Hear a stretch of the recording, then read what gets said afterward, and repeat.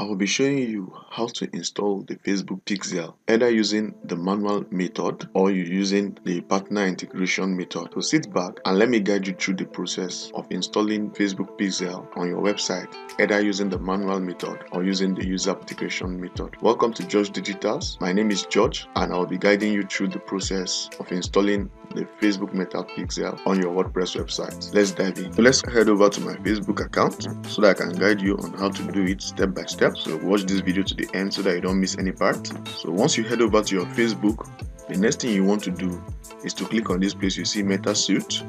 So once you go over to your Meta Suite, the next is to click on this place you see Settings. So once you click on Settings, now the first step is for us to create the Meta Pixel and also link it to our WordPress website.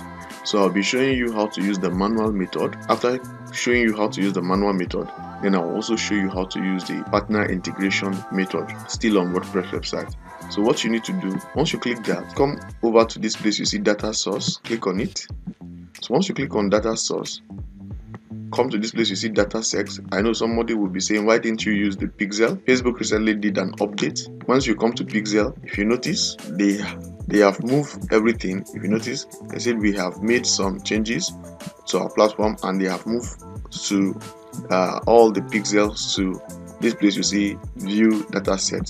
So it means if I scroll down and I come to this data set, that's where I will see all the data sets or the pixels I have.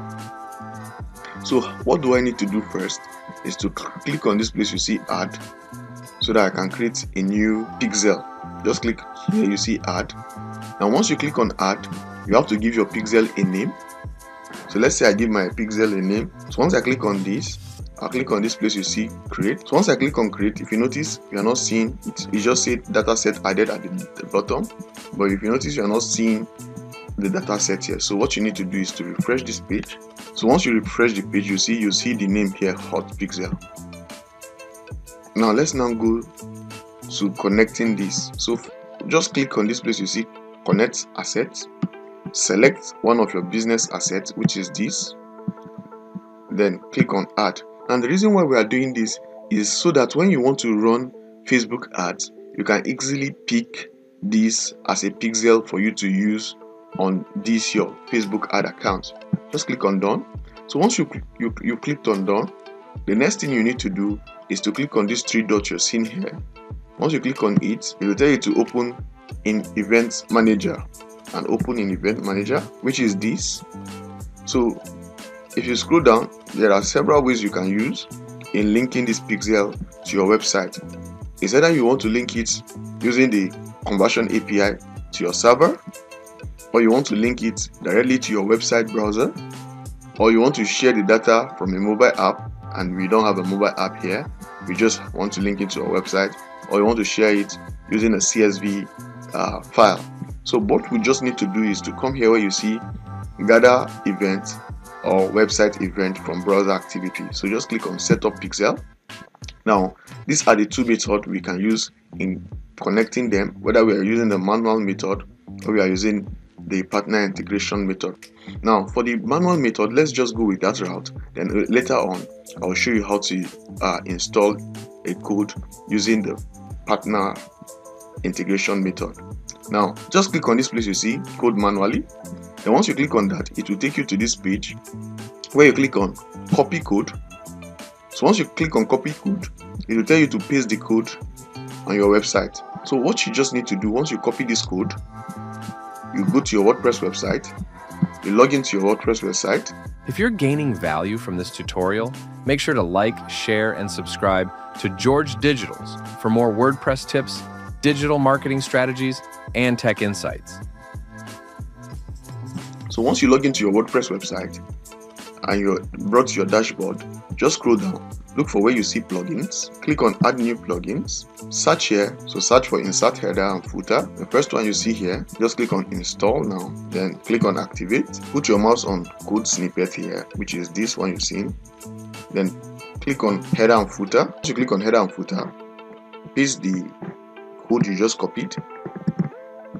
And once you paste the code you just copied, at the top just click on save changes. So once you click on save changes, you have added the snippet here, then what you need to do is to go back to your event manager, click on continue, click on turn on automatic advanced matching, click on continue. Then once you click on continue, click this place to go to pixel overview. So once you go to pixel overview, the next thing you want to do is to come here, test event. Now once you click on test event, click on this place you see confirm your website event and paste your website URL here. Then I'll click on open website. So once I click on open website, I'll go back here. If you notice, it says receiving activity. It has just changed there. You see, processed.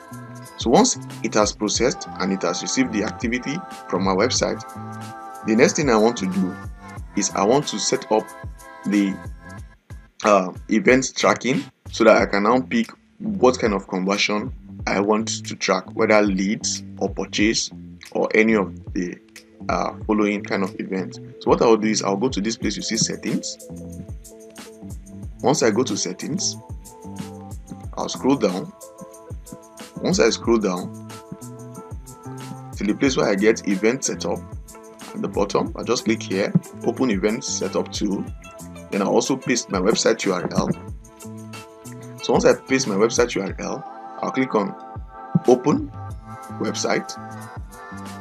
So once I click on open website, if you notice, it comes with this Facebook tracking event stuff on this page. So once it comes with that, what I need to do, I need to select either I want to track a button or I want to track a URL.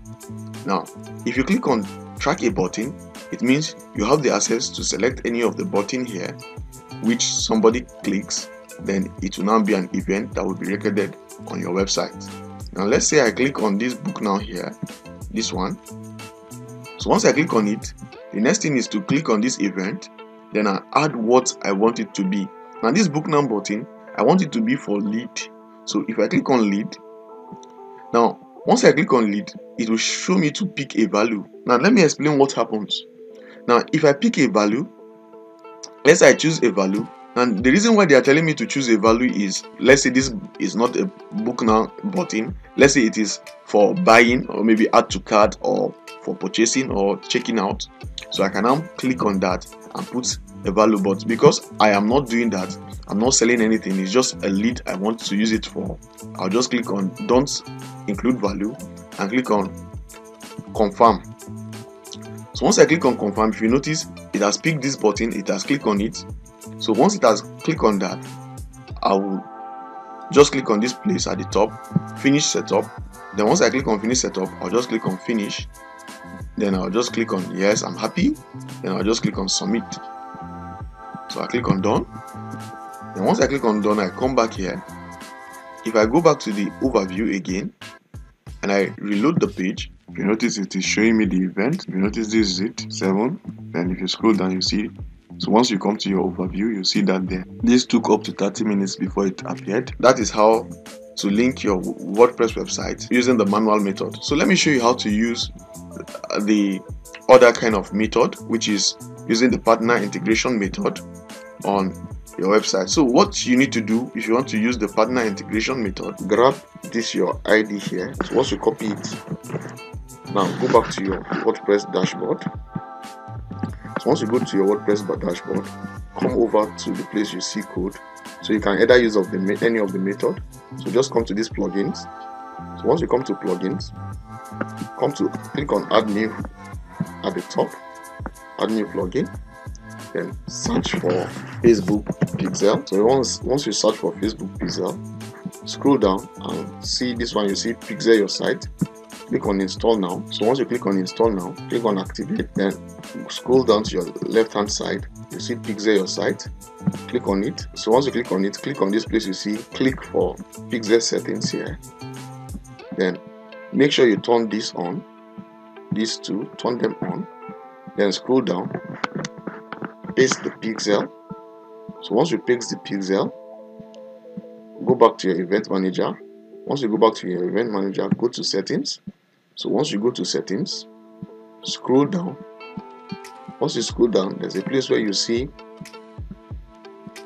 conversion API. Once you go scroll down to that place, the next thing you want to do is to generate access token. Click on it. Once you click on it,